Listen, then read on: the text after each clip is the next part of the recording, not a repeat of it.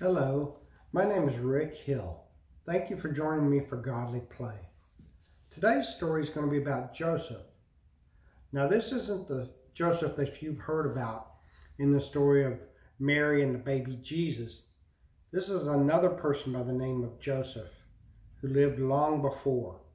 This is about Joseph in the Old Testament. Last week I told you about the great family that Abraham and Sarah had a son, Isaac, and their son Isaac and his wife Rebekah had twin boys, Esau and Jacob. Then Jacob had 12 sons. One of Jacob's sons was his favorite. His name was Joseph.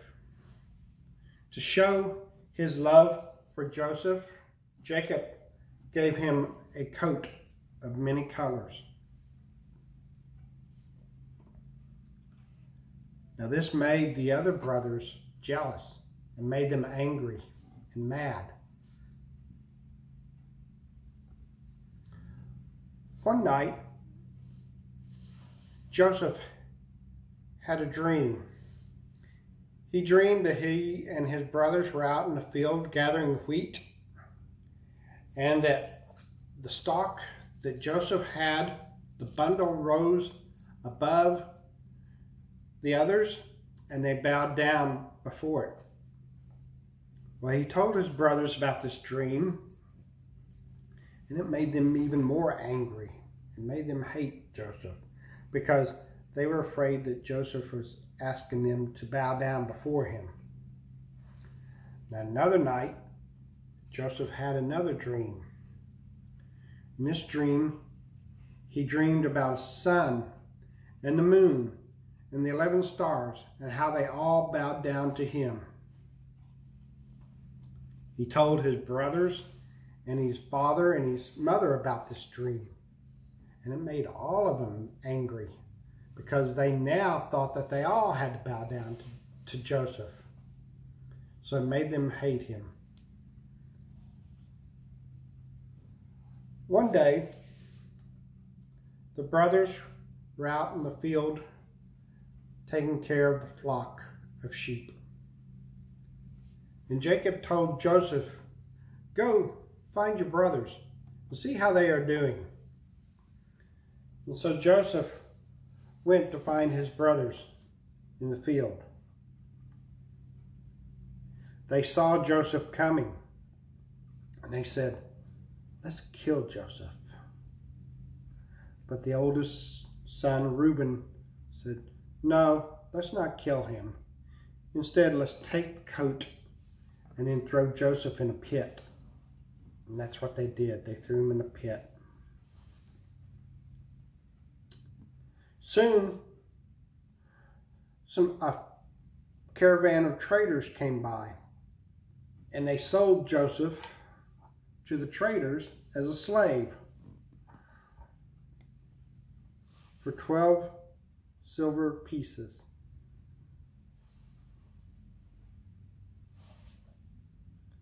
The brothers took Joseph's coat, they dipped it in goat blood, and they took it back to Jacob, their father, and told Jacob that a wild beast had killed Joseph. Jacob wept.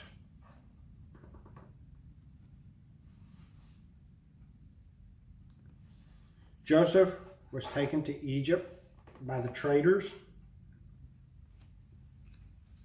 and there he was sold as a slave. The Pharaoh's captain of his army by the name of Potiphar bought Joseph.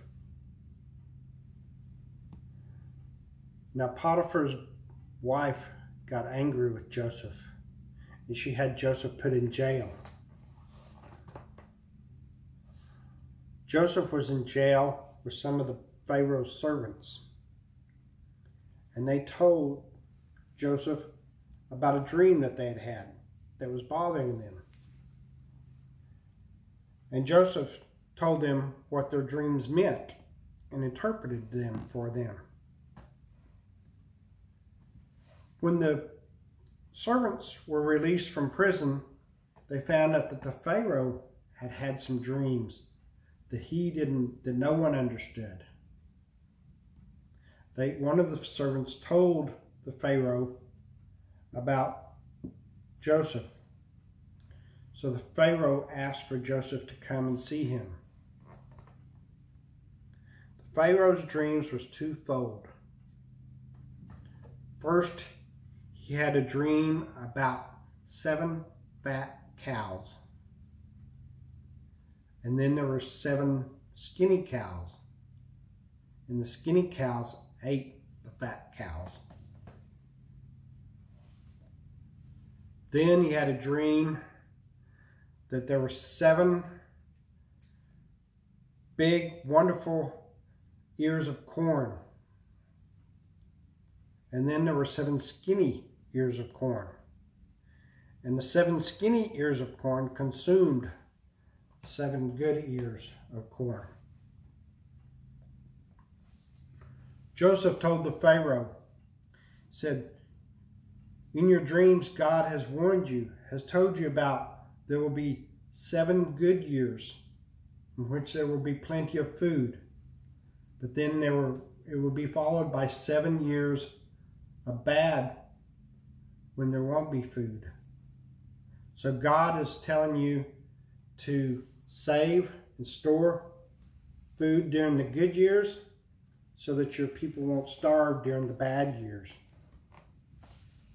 The Pharaoh agreed with this.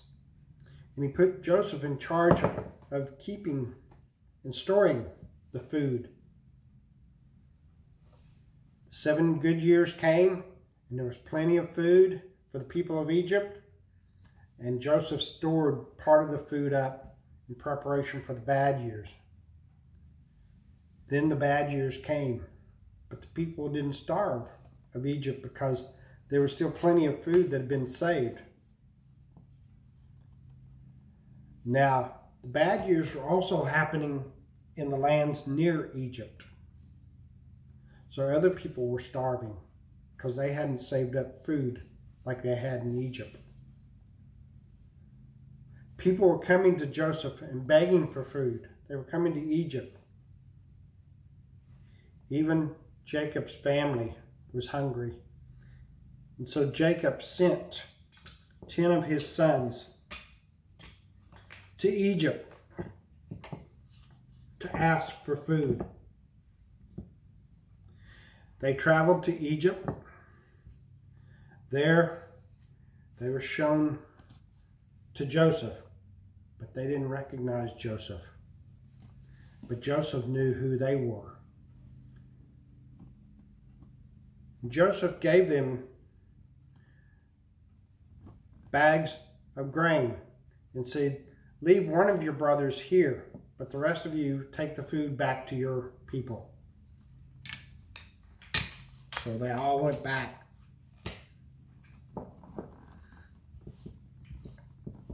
Except for one.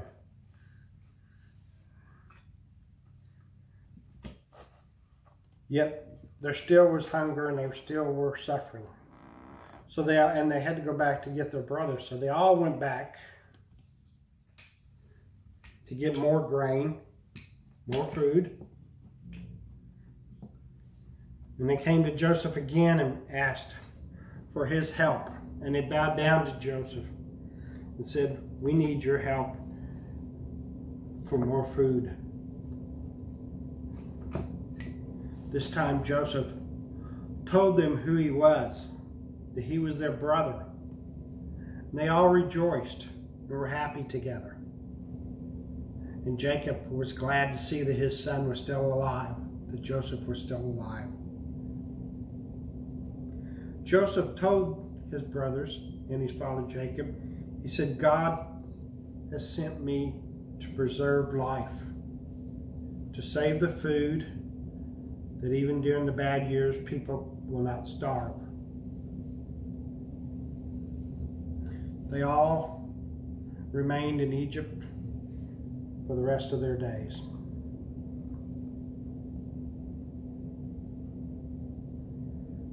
I wonder, what part of this story do you like the best?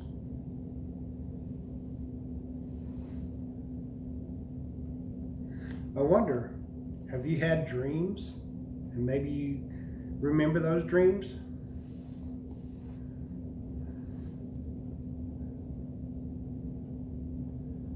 I wonder, have you ever gotten mad at your brother or sister or your friends?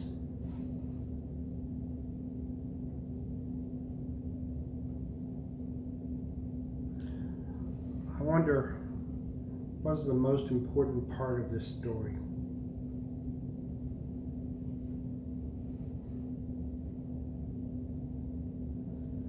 Thank you for joining me for Godly Play. I hope you have a wonderful week, and I look forward to being with you again next week.